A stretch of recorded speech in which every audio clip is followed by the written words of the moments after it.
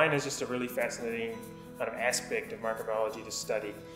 You're looking at a lot of different microorganisms together, all kind of interacting together. You're not necessarily looking at just one yeast or one bacteria. You're really looking at how they all get along together or don't get along together during a fermentation. So my name's James Osborne. I'm an associate professor here at Oregon State University and a core faculty member of the Oregon Wine Research Institute. There's a lot of different microbes, be them yeast or bacteria, that can grow during the winemaking process and can produce a variety of different aroma compounds and flavor compounds. Some of those can be quite beneficial to the wine, like esters, for example, that can give some really fruity notes. On the negative side, there's also some aroma compounds that some of these yeast or bacteria could produce that may make a wine smell like a barnyard or a horse's stable, or some things that you don't really want to be smelling in a wine. And so understanding where those compounds come from and how to control the growth of organisms that produce those compounds is really important. So from the winemaker's point of view, the microbes that are doing the fermentation are a key component to the whole process. Without them, we wouldn't obviously get alcohol from the sugars, and of course we wouldn't get all these lovely aromas and flavor compounds that they're producing.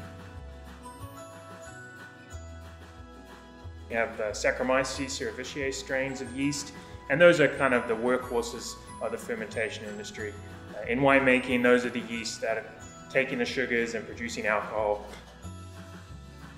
And then there's a whole host of other yeasts that can come in on the grapes or be naturally present in the winery. And we often kind of categorize those as non-Saccharomyces yeast. And those yeast, some of them can produce desirable compounds and flavors and aromas, and some of them produce undesirable flavors and compounds. And so one area during the winemaking process where these non-Saccharomyces yeast may have quite an influence on the wine's flavor or aroma is during a technique that winemakers use called the cold soak.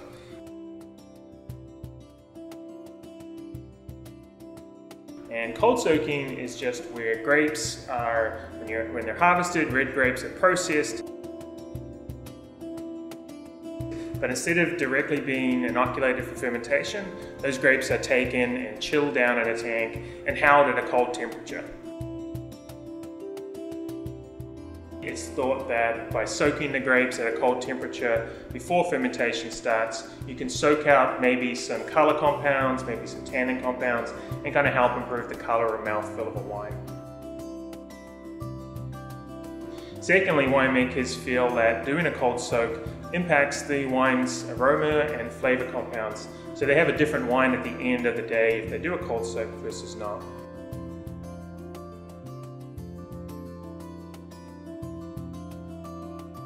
That's what we tried to do. That's what we set up a series of experiments to investigate. In our research winery, we have these small 100-litre jacketed tanks where we can chill down to the temperatures that we need. So we were able to get Pinot Noir grapes, we were able to chill them down to about 8 to 9 degrees Celsius, and then we were able to perform those cold soaks just like what would be done in a winery, just on a smaller and more controlled scale, so we could actually figure out what was going on. The first thing we did was, during harvest, we went to a few wineries up in the Willamette Valley, and we sampled grape samples from their tanks undergoing cold soak.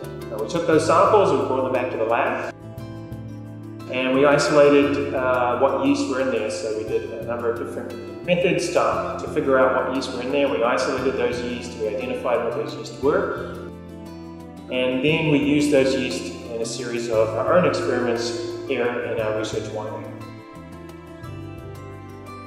We made these little vessels that I like to think of as a giant French press to do small-scale red wine fermentations where we could have a submerged cap. So inside the vessel is a plunger that we push down and it submerges the grapes below the juice, and then as the fermentation occurs, we don't need to come back and keep punching those ferments down. The submerged cap does that for us. So we use these fermenters, we made these up, and then that allowed us to look at the specific contributions of these different yeast during a cold soak and how they may affect the final flavors and aromas of, in this case, a Pinot Noir wine.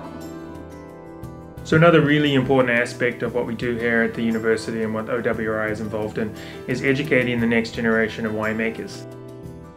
So we're teaching students all about the fundamental sciences that underpin everything that goes into making wine, and then we're training them in very practical ways to be the next winemakers to come online.